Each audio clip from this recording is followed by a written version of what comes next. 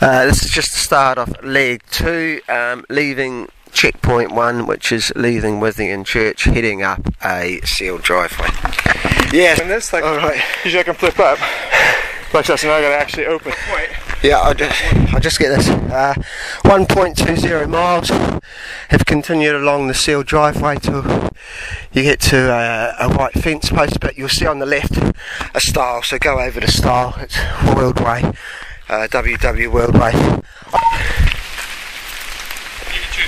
Yep. 1.36 miles. You come out and you cross over a driveway, and you'll see the finger posts.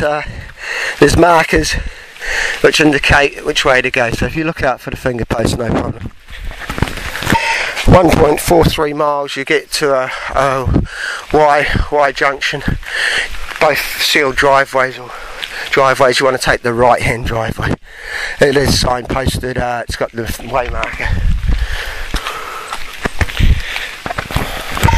1.92 miles, you've left the sealed driveway, gone up a forest track for a wee bit, and if you look on your right you'll actually see the marker post, which indicates to turn left past a horrible metal green gate. So we want to turn left. There's a big concrete public footpath sign, and also WW marker. So go past the green metal gate, and just it's a gravel forest track that goes gradual uphill. 2.33 miles.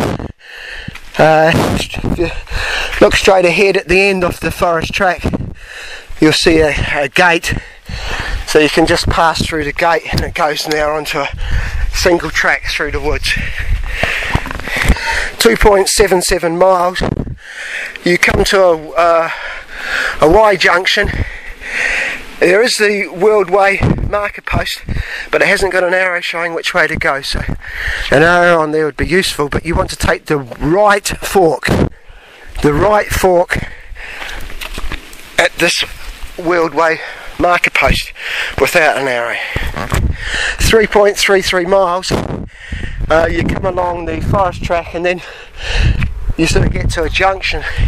There's some trees. You've got to look for a little narrow gap. It's not hard to see.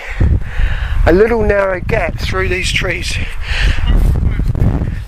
A marker post here is definitely needed, okay, so make a note of that. Marker post needed. I'll see if I can get some in place. 3.42 miles.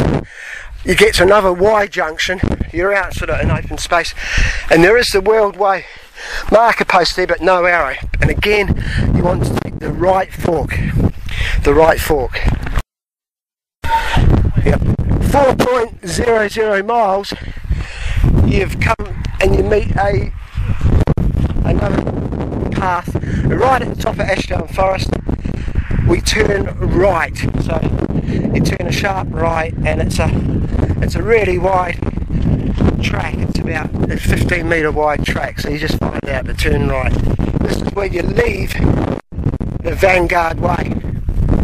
You leave the Weald Way and join the Vanguard Way. 4.51 miles. You've continued along that really wide path, and you sort of join into a track. You want to veer left. A marker post here is really needed because it's not totally clear.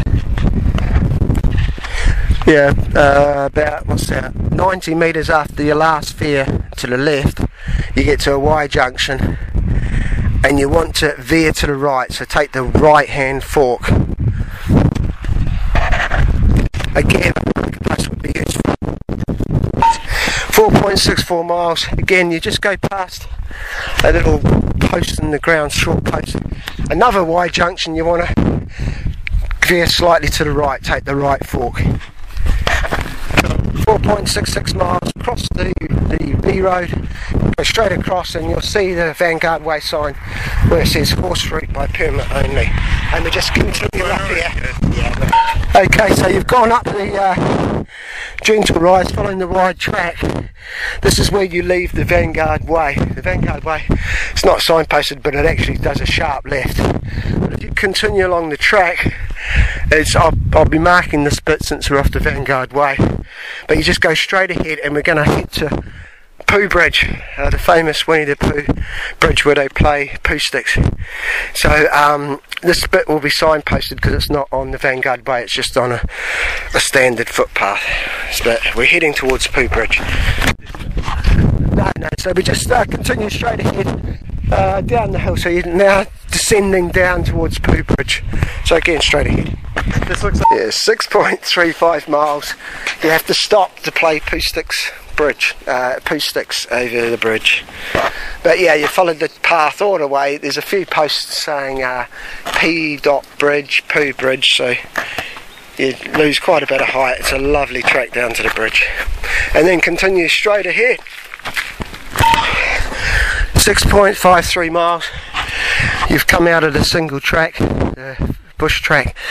You come onto a sealed driveway or a tiny country lane, turn left and start heading up the hill. You stay on this driveway, this country lane, all the way to checkpoint 2, which isn't too far away. 6.89 miles. Oh, as you can tell by my breathing. Oh. Yeah, we've just come up a climb up the country lane, and you'll see the stile on your left. As I mentioned earlier, it's not the Vanguard Way. We've done a detour to go across Pooh Bridge, and this footpath has got number 12 on it, so whatever that means. But go over the stile, so turn left away from the road, over the stile. Located at the stile is checkpoint 2, so this is actually the end of leg 2. So just located at the stile, there should be a couple of tables on race day, a couple of tables or with water and some food for you to enjoy. So yeah, checkpoint 2 is directly located at the stile, and then to continue along the race route you would go over the stile, and that would be the start of leg 3.